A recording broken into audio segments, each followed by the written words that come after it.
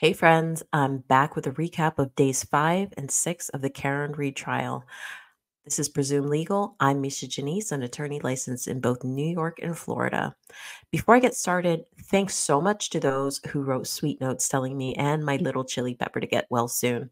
He's back to school today, and I was back to watching the trial. So, in covering this trial, I knew that it would be difficult to do daily uploads just due to time constraints and adulting and mothering responsibilities. So, thanks for bearing with me yesterday. Just know that it probably won't be the last time that there will be combined recap days. With that said, let's get into the recap for days 5 and 6 of the Karen Reed trial. So this is going to cover Monday, May 6th and Tuesday, May 7th, 2024. Yesterday, we started off with a bang, absolute fireworks. Before trial started, before the jury came into the courtroom, we had defense counsel raising the issue of Katie McLaughlin. Remember her? She's the paramedic who spoke directly with Karen Reed at the scene, but who also severely downplayed her relationship with one of the Albert family members.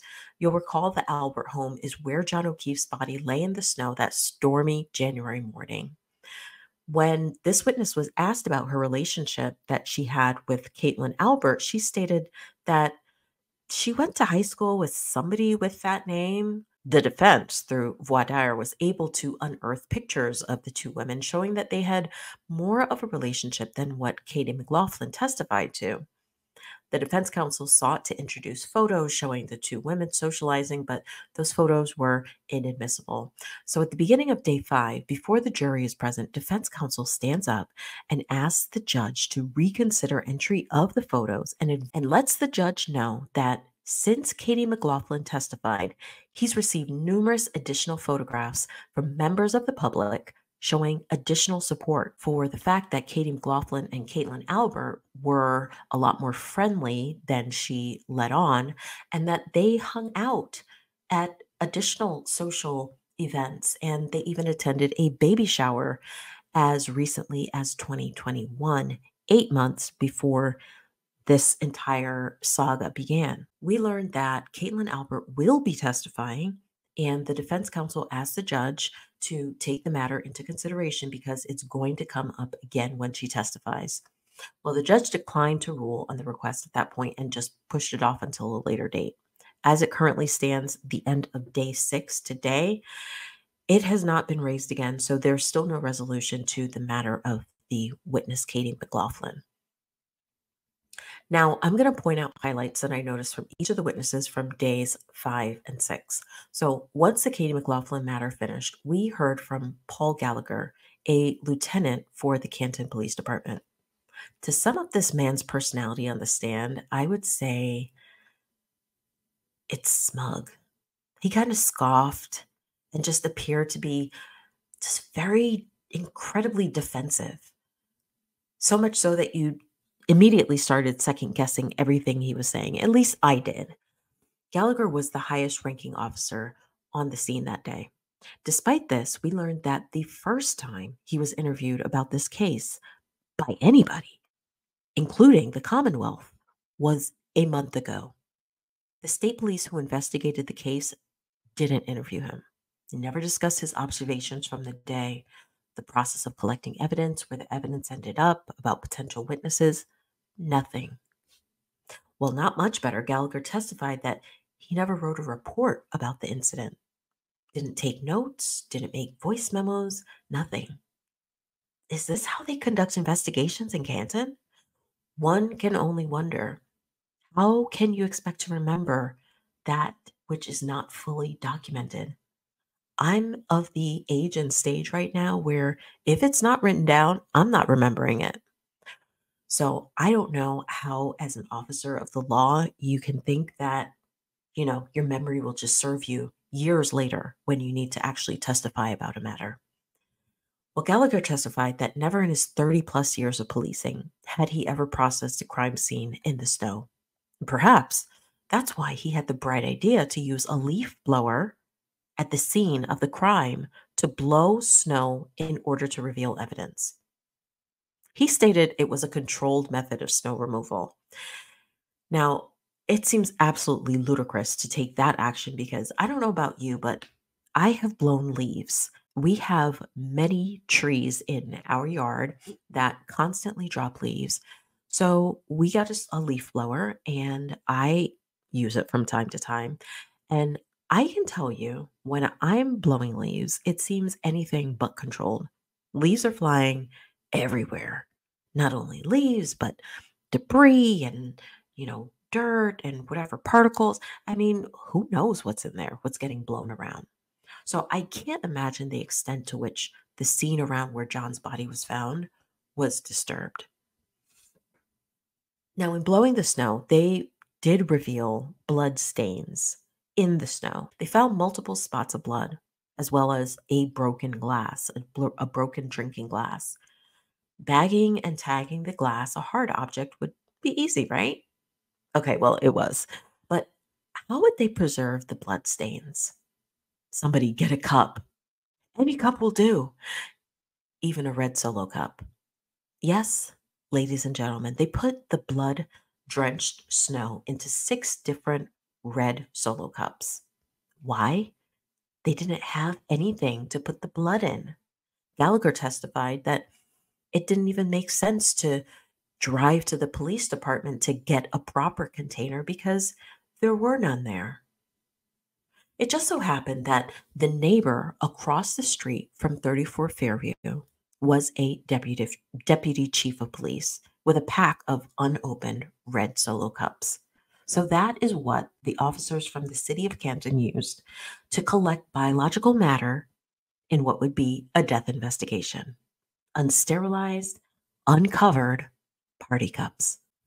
Gallagher never saw John before John was transported away from the scene, but somebody described John's injuries to him.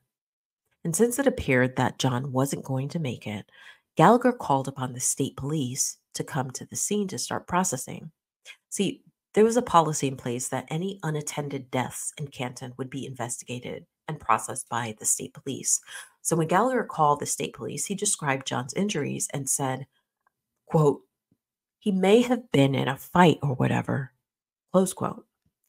That comment is critical to the defense's case because their theory is that John, in fact, might have been in a physical fight with somebody at the Fairview house.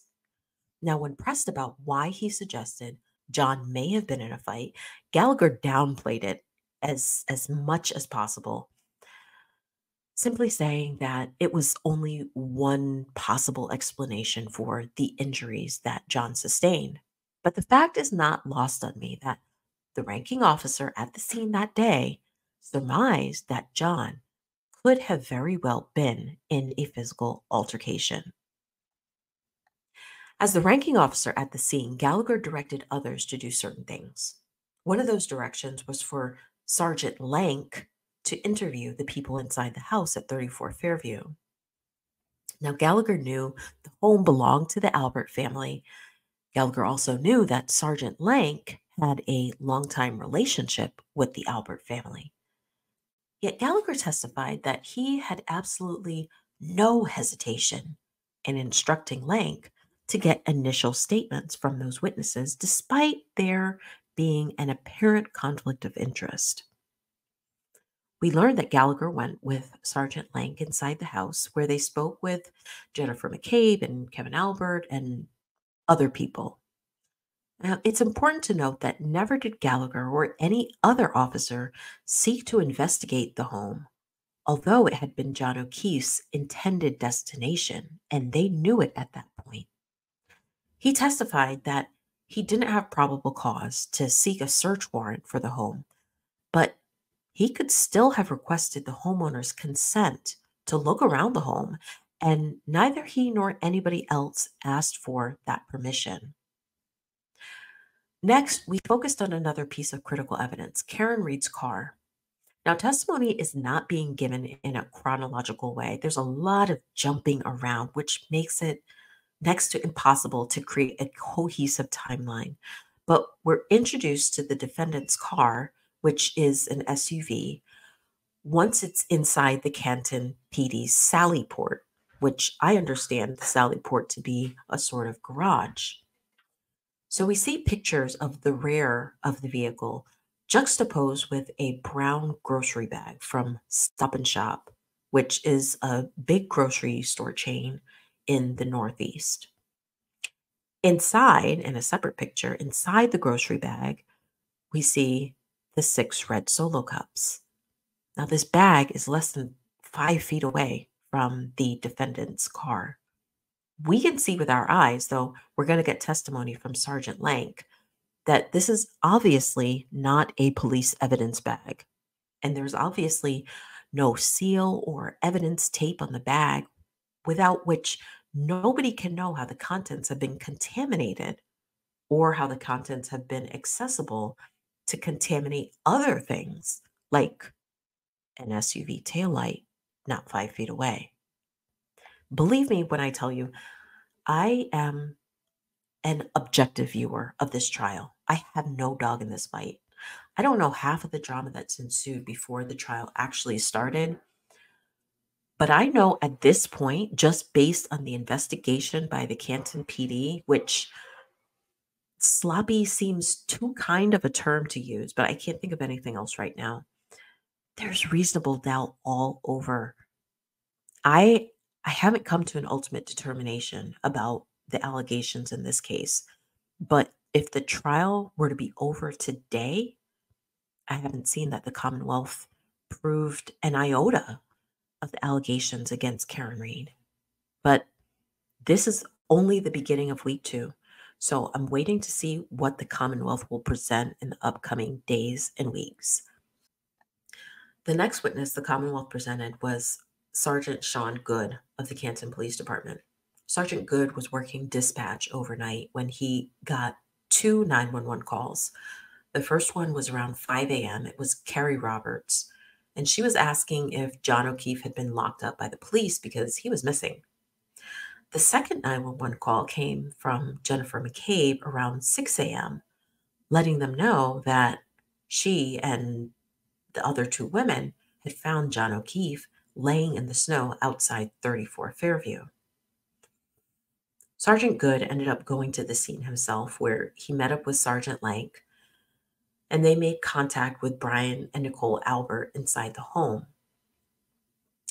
Sergeant Good said he didn't notice anything abnormal inside the home from his viewpoint either.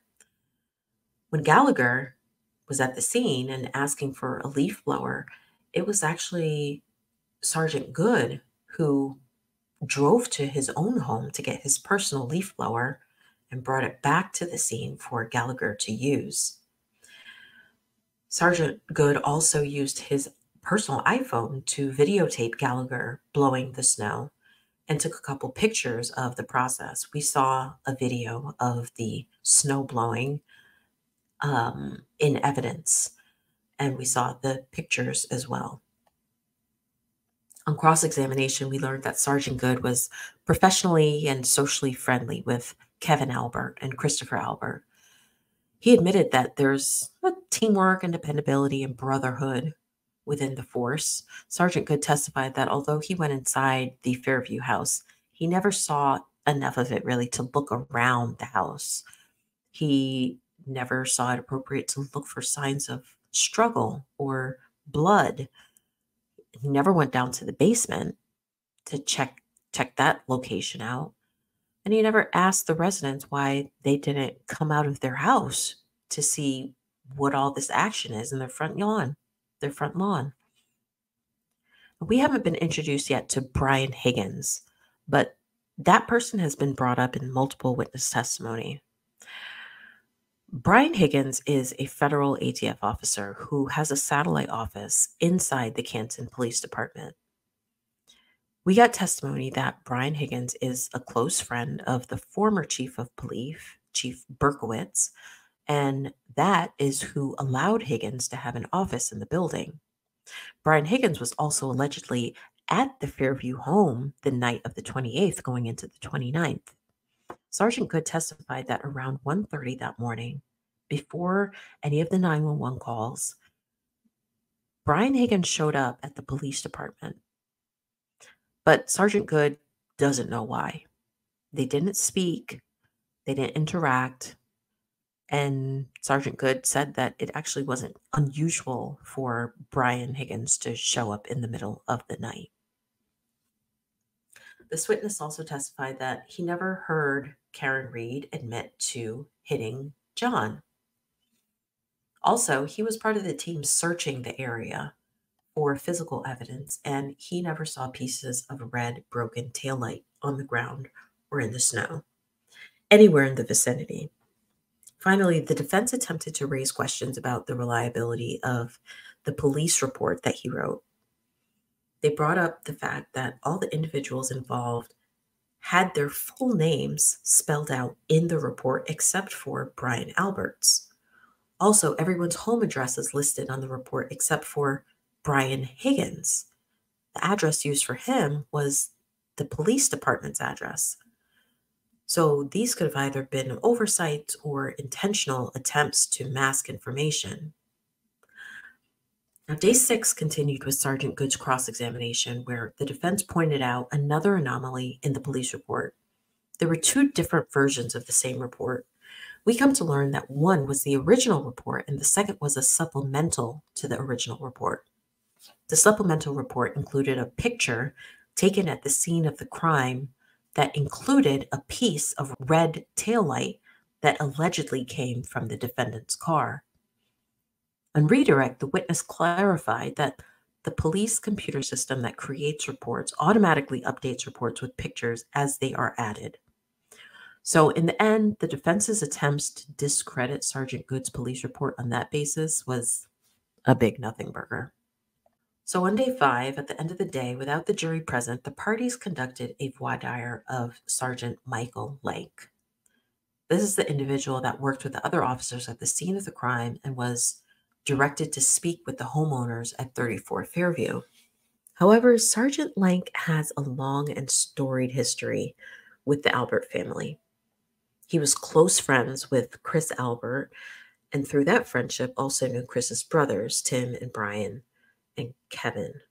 But Lank was closest to Chris. So there was an incident in 2002 that was discussed in voir dire that serves to raise the basis of a showing of bias or prejudice on the part of Lank. After the voir dire, the judge held that there was something that the jury needed to hear based on Lank's possible bias due to his long-term knowledge and friendship with Chris Albert. So on day 6, we started with the judge telling counsel on both sides what they could and could not get into with Sergeant Lank on the stand. What the judge was doing was she narrowed the scope of what Lank could testify to. She wanted questions narrowly tailored to only show evidence of bias as it related to the Alberts, but not anybody else. Once that was discussed, Sergeant Lank took the stand for his direct examination. He arrived to the scene throughout the morning. He actually went to 34 Fairview, went inside the house 3 different times. He testified that he didn't see anything inside the house from his viewpoint that raised any suspicion of his. But what's important to know is that even though he knew there would be a death investigation because John was not going to survive, he never treated the situation accordingly. Each of the 3 times he went inside the house to speak with witnesses, it was more like a group conversation. There was no one-on-one interview. Although everybody could have been segregated inside the house, nobody was. It's like literally what law enforcement is not supposed to do when interviewing witnesses. Next, they got into the incident that happened in 2002. Back then, Lank was a Canton cop off duty drinking that night. He testified that he was in his car when Chris Albert, his longtime friend from childhood, came up to him talking about, there's these brothers that are trying to get into it with me. What should I do? While speaking with Chris spots the guys walking towards them. Lank gets out of his vehicle and approaches the guy, trying to diffuse and calm the situation. Mind you, he had been out drinking that night too. Things got heated. A fight starts. Lank ends up punching one guy and spitting in the face of another guy, biting another guy. It's just pure pandemonium. The cops come and cuff one of the guys Lank was fighting, but in the end, no arrests were made that night. So the next day, the two brothers who Lank fought went to the police department to file a complaint against Lank. The police department turned them away, told them to come back another day. But before they were able to go back to actually file that complaint, Lank hurried up and filed his incident report, which resulted in the brothers getting charges filed against them and being arrested. So the defense presented all of this to show the lengths to which Sergeant Lank will go to come to the aid of his childhood friend, Chris Albert. And the jury is left to insinuate, whether rightly or wrongly, that Lank would extend that preferential treatment to the rest of the Albert family, including those at 34 Fairview. There were so many more gems of information from Sergeant Lank, but one of the critical ones that could influence the case is Lank's testimony about the evidence, specifically the blood evidence that was collected in those red Solo cups. He testified that he really doesn't know about the chain of custody for the evidence and that he doesn't know the procedure for entering evidence for its proper storage or security. So that was the end of his testimony. They did start the testimony of another witness, but did not get too far into that witness. We'll pick that back up tomorrow, which will be a full day of trial starting bright and early at 9 a.m. Thanks for joining me for this recap. Until the next drop, peace.